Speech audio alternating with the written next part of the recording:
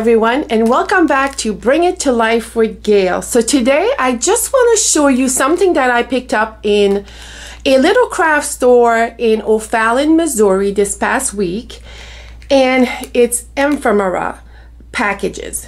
So you know how we all have stacks and stacks of items. This is just to show you that one person, what they decided to do, and they are selling these for $5.95. They just put a bunch of little stickers and things like that. I'm going to show you real quick what's in this package. There's even a little hippopotamus little figurine here. I couldn't tell that word, but I'm just going to show you. And there were tons of these, with some had book pages in them. So this is a great way for you to clean out your old papers, leftovers, scraps, stickers, buttons, anything that you have, to make packages like this to sell at your next craft sale. So let me take this apart and I will show you what is inside. So for $5.95, I think I got a lot of little vintage item as well, and we all have those. And nowadays they sell replicas of these vintage item in the store. So these are just like little tickets. There's like 3 of those items in here. How cute is that, to make a journal or whatever? I would probably use this for a journal or even scrapbooking, but I just think that these are pretty cool to get some of your items moved around in your craft room. So this is just a little tag that you can actually make, cutting out a picture. It looks like it was. This was a picture that they cut out and made a little tag out of it. How neat is that? And then there's even a prayer that comes out of a book, an old magazine, it looks like. Just a list of books, games. I'm sure this looks like scrapbook page that was cut. A little piece of a puzzle. A tag from a package. Just orchids, just a little word. This looks like an old tag from a physician. And this is just like scrap paper. Oh, with a star stuck in the back. Just pieces of scrap paper. A piece of, wait. Okay. Yeah. Just a piece of an envelope. It says PayPal on it. A little tag that they embossed. Some more of these little, it looks like a prescription top in vintage one. A word that says withdrawn. Just little cutouts. This looks like a whole stamp. Another piece of this paper. A piece of a book. This looks like an old prescription again. A lot of this in this one looks like,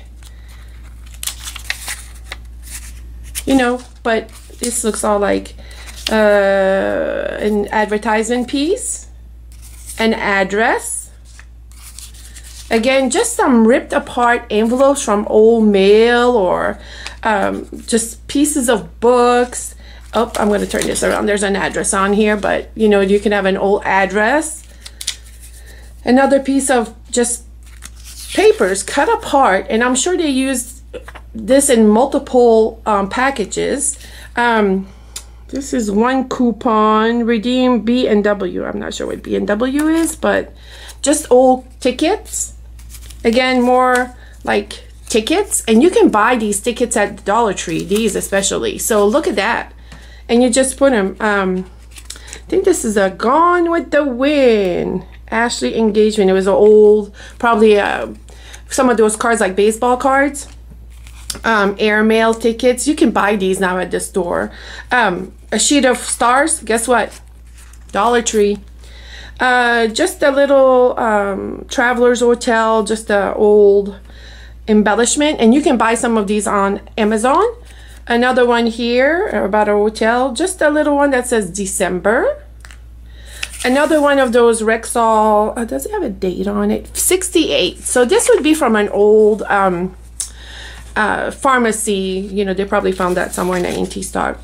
Just a word that says strawberry. The number 6 or the number 9 in an envelope. How cool is that? Okay, from meat department at a store. I mean, satisfaction guarantee or something like from a store. This looks like this was just an old, not an old, but one of those newer postcards. Just looks like that. Just a piece of paper. Made it look vintage. Another number, 7.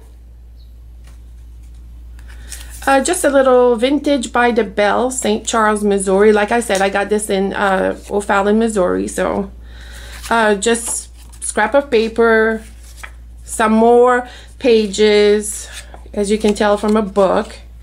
And then, oh, look at this. And then I just got some paper, folded page, a folded page of paper.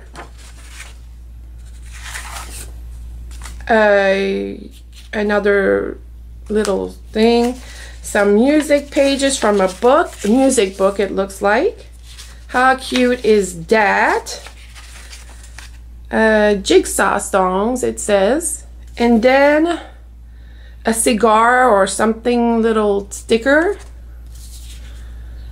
a souvenir from, and it's a postcard. It doesn't have a date, but it's an old postcard. And like I said, some of this, you know, you might not have, like the old postcard, because, you know, they can get expensive. But if you bought a bunch for on sale or whatever, you can, you know, put them in there if you're not using them. And then just some words. And of course, the little hippopotamus. I'm not sure why they would have put that in there, but. And then I think these, yeah, these go on those old milk things. The little caps. February, and then of course there was a little piece of ribbon. So all this ephemera, I can't say that word that well, for $5.95, and you just buy these bags on Amazon, you know, depending how big you want them, and you make yourself these packages to sell at a craft fair. This was priced at $5.95, but you can make these your own and sell them at the price that you want. So I hope that you enjoyed this little video of something that I found that I thought was interesting to share with you, so you can do the same thing and clear out your craft room, especially with all of that paper that you have. So thank you so much for watching. Please like, comment, share, and subscribe. And remember, I bring things home, I bring it with love, and I bring it to life. I will see you next time.